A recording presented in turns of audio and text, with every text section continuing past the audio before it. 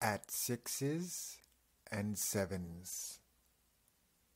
If someone says that someone, something, or a situation is at sixes and sevens, it means that the subject is in a condition of disorder, disarray, confusion. This idiom is quite common in British, Irish, and Australian English, though you probably won't hear it in Canadian or American English. Your bedroom is at sixes and sevens. Please tidy up at once, your mother might tell you after seeing the mess in your room. Maybe you're driving somewhere downtown. There's construction everywhere. The city's roads are at sixes and sevens. Our relationship is at sixes and sevens. Perhaps it's better to call it quits. Your friend might be asking for your advice regarding her boyfriend. As you can see, describing something or someone as at sixes and sevens means that it is a mess, jumbled up, in chaos, disorganized. The idiom at sixes and sevens has been around for at least 900 years, making it hard to pinpoint its origins with certainty. There are quite a few origin tales, however. The most likely one relating to an English dice game called Hazard, from which the modern casino game of craps is derived.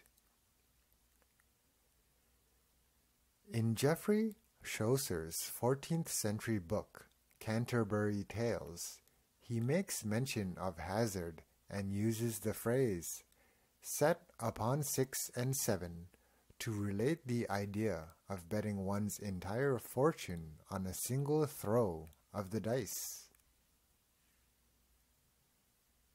Some of the other origin theories include the idiom being derived from an older French idiom and coming from the Christian Bible, albeit a version which was only published in 1611 by the Church of England.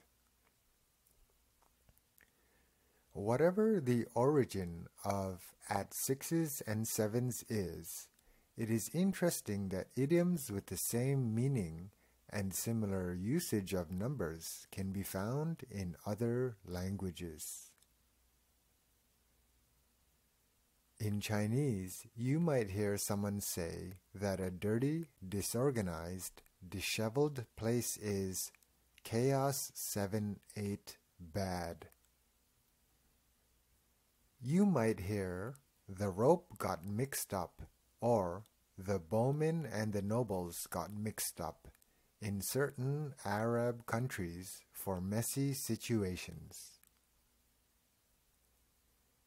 In Japanese, someone might say that a situation or a person is extremely crumpled. In French, you might not know where to put your head if you are at sixes and sevens.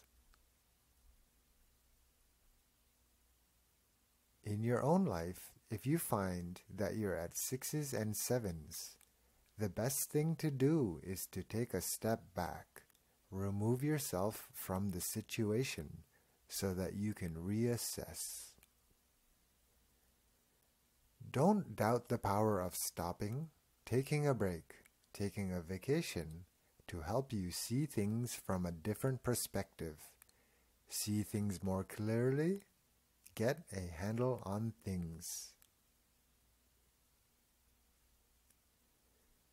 Before my vacation, I felt like my life was at sixes and sevens, but now I can see that I'm completely unhappy at my job. You might be talking to your mom on the phone. Perhaps you're trying to order a coffee, but the cafe is completely disorganized. This place is at sixes and sevens. I've been waiting for over half an hour for my drink.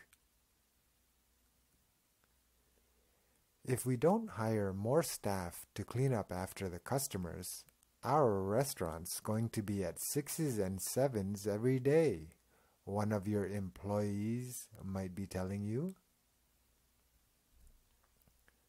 So, the next time you see that someone, something, or a place is disheveled, disorganized, disordered, be sure to say that it's at sixes and sevens.